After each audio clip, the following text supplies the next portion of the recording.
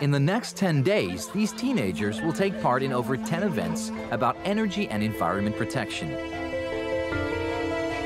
Now, these two pandas have their own names, Chi-Chi and Dian-Dian. Their names symbolize the start of the green energy.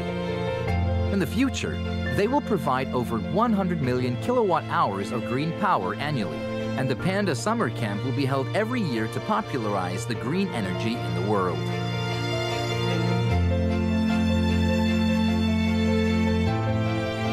Energy can be drawn from all manner of sources. What's important is finding a way of striking a balance with nature. Maybe the humans will never solve the energy problem once and for all, but we welcome every new idea, every development, every innovation that helps us make the most of our resources.